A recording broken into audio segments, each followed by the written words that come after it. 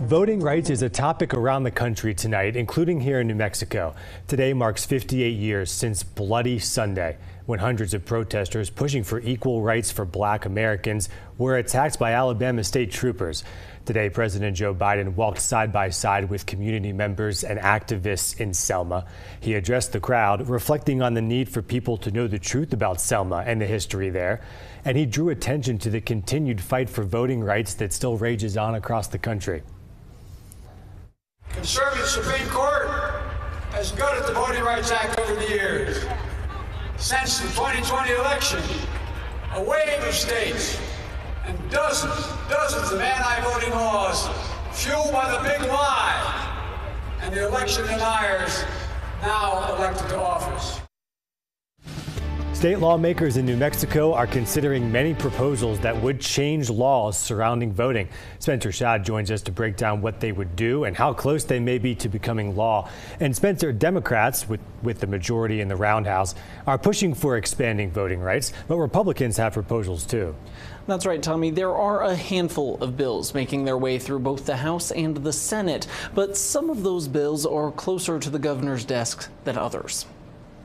HB 4, simply called the Voting Rights Protection Act, covers a lot of ground, proposing automatic voter registration, allowing felons to vote after serving their sentence, increasing the number of polling places across the state, especially on Pueblo land, and declaring Election Day a school holiday. We're trying to make sure that people in sparsely populated areas, the frontier counties, have every opportunity to vote just as easily as my constituents do in Albuquerque. The Democrat-sponsored bill has passed the House and has already passed one Senate committee. With a vote of 5-2, you get a due pass, Senator, and so on to the next committee. But that's not without its opponents. Most of the votes moving this bill forward have come down to party lines. And I certainly hope that we can put forward good amendments to make this bill better, because there are many good parts of this bill, but a lot of parts that are very bad, that really could corrode our system. Representative John Block and other Republicans have put forward their own bills that address voting rights.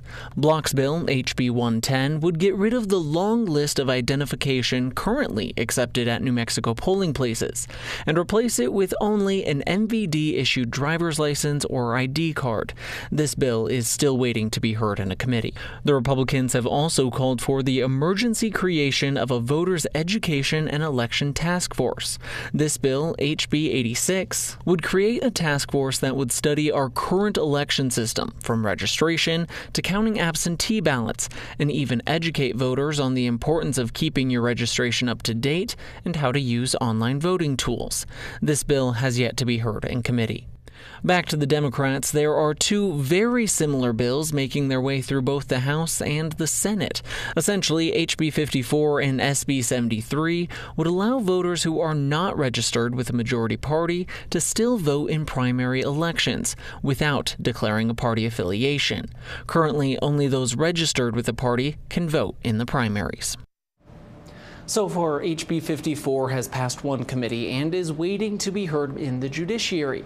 As for the Senate version of the bill, SB 73 has passed the Senate floor and is only one step away from being voted on in the House. Tommy? We'll keep following them. Thank you, Spencer.